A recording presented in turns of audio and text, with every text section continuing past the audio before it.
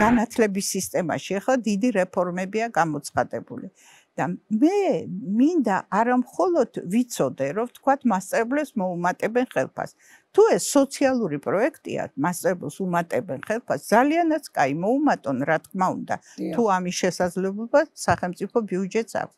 მაგრამ მე სხვა რამე მინდა გავიგო.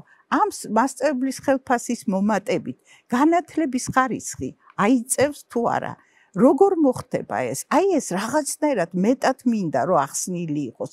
ეს მოდი მასწავლებლებს ხელფასი მოუმატოთ, უამრავმა სახელმწიფომ გამოიარა. დაბალი ხარისხია, მასწავლებლებს დაბალი ხელფასი აქვს, მოდი ხელფასი მოუმატოთ, სკოლაში კარგი მასწავლებელი მივა და ჩვენ ავწევთ განათლების.